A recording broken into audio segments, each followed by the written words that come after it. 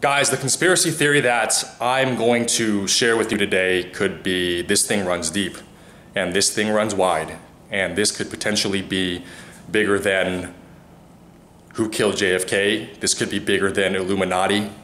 This could be bigger than New World Order. But before I tell you exactly what this is, let me ask you a question. Have you ever gone down to the lake and you've been fishing for about 45 minutes to an hour and you caught yourself a fish? So you're like, I'm not doing too bad. I got a fish. You can't complain. And then, an older couple come by, husband and wife, they come by, and in that same hour, they catch maybe 3 to 4 fish, and you're still there with your one fish, and you're starting to wonder what I'm doing wrong that they're catching all the fish. And so you ask, you're like, hey, what are you guys using over there, And they say, well, we're using PowerBait.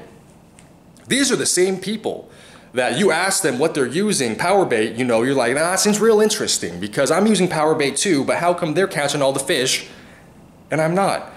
And so you decide to go over there, you decide to inspect for yourself, you walk on over, you're like, hey, you're trying to see what kind of color they're using, and then they do this, they go, whoa, whoa, whoa, take it easy now, buddy. We're just using PowerBait dough over here, walk along, run along now.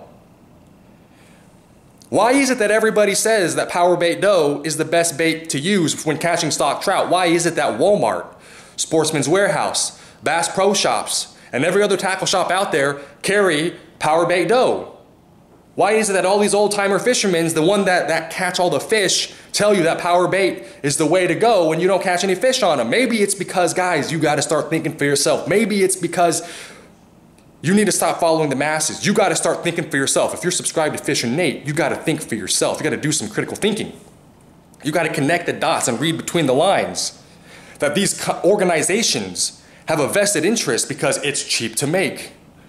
You buy it at the store for $4 or $5. How much does it cost to make? Maybe 50 cents, maybe not even 30 cents, 40 cents. Maybe these old-time fishermen know some things that you don't know. And so they tell you it's PowerBait because if they told you what really catches these fish, it would devastate the fish population in these lakes, in your local lakes. You would fish out your lakes in maybe 2 to 3 days. It's so powerful, the secrets that these old timers know. And maybe it's because PowerBait dough is not the bait that you should be using. Maybe it's garbage. And there are those of you out there who might say, well, gee, Fisher Nate, I caught some trout on PowerBait dough just the other day. And I'll say, well, lightning strikes twice in the same spot, doesn't it? Fact is stranger than fiction. Now, what I'm about to tell you today may never have been shared on YouTube before. This is the first time you're going to hear this information. PowerBait mouse tails. Now, let me tell you guys something. I've been fishing. I just started trout fishing this season, and every single fish that I've caught has been on the PowerBait mouse tail. And it's for 2 reasons. Number 1, it stays on the hook. And number 2, it has a great action in the water. Now, if you're a beginner, you put some PowerBait dough on your hook and you throw it out there kind of hard, right? You throw it out there, hits the water kind of with a thump, and you're left thinking, well, gee, did it fall off the hook because it hit the water kind of hard? You're like, did it fall off the hook so I need to reel it back in and rebait it? Or maybe it's still on there and I'll check on it in about 10 to 15 minutes. And then you wait 10, 15 minutes, you reel it back in and you're like, man, it's off the hook. The bait's no longer on the hook. You've been sitting out there for 15 minutes with nothing on your hook, just wasting your time. And that's the worst. And so, that's a dilemma that beginner fishermen, you don't want yourselves to be in that situation where you're sitting out there without any bait on the hook. So guys, oh wait, what was that?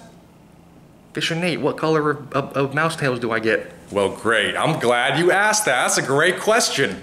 And I'm going to show you guys what color I use. Now, it's super important that you guys always have a primary color, and my primary color is this right here. That's, as you can see, the chartreuse and fluorescent orange mouse tail. This is my primary color. And then you always got to have a backup color. And my backup color is this one right here, the bubblegum white. All right, focus. Yeah, bubblegum white. That's my backup color. Every single trout that I've caught this season has been on this chartreuse and fluorescent orange mouse tail. I haven't caught them on anything else but this. And this is, you know, just in case they don't buy it. What I like to do is I like to throw, you know, I'll bait one line up with this, and I'll bait the other rod up with this, and then I'll throw them out and see which one they like. You know, if they like this one, I'll reel the other rod back in and bait them both with this one. But, you know, guys, I've told you everything you need to know to get down to the tackle shop and get started with buying your tackle. You know, everything, including your rod, your reel, all that. I have a website now at FishandNate.com. There's a Start Here page. Go check that page out. It has everything that you need to know. You can, you know, go to the tackle shop on your phone and look real professional. You can say, you know, looking at your phone, you say, well, I need a 7-foot ultralight action rod with some 4-pound tests. You know where I can get some of that? And you'll look real professional. You won't look like an amateur. I mean, you can go in there and start poking around too. That's fine by me. That's what I did. No harm in that. But you know, you go in there, you're like, I need some sliding egg sinkers, 1/2 ounce, and some size 10 hooks. And you'll look, they'll be like, wow, this guy knows what he's doing. So, you know, go check that out. Guys, stay tuned for the next video. I'm gonna show you guys how to assemble the whole thing, and then you're gonna get ready to go catch some trout. There's no Wi-Fi. I need